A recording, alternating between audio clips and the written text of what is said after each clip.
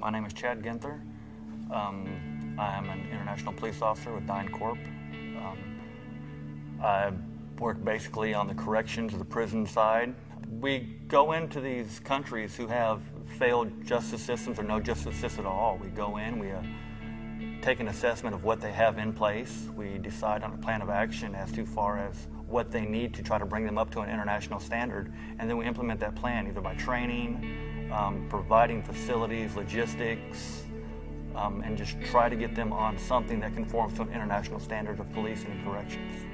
The places that we go have already seen the worst of the worst, so it can go nowhere but up.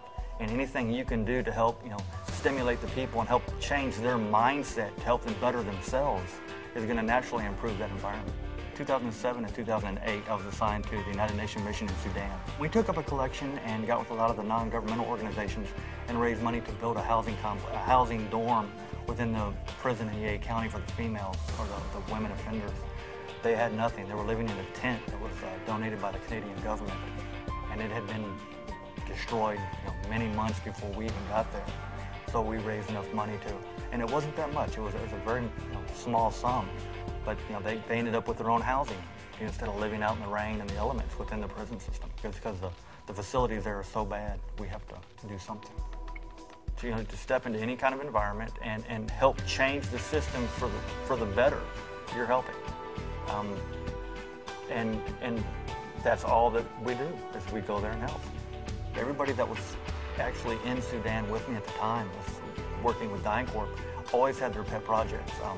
Some people were taking care of the leper colony in Juba, Sudan. Some people took it upon themselves to just go buy biscuits and give it out to the starving kids that were running around. Like I said, we always donated gear and just whatever we brought back from our vacations and stuff to the orphanages, be it baseball, softball, just something for those people to do. And when you see going to an orphanage and you give them 10 soccer balls, you can't just describe what it's like.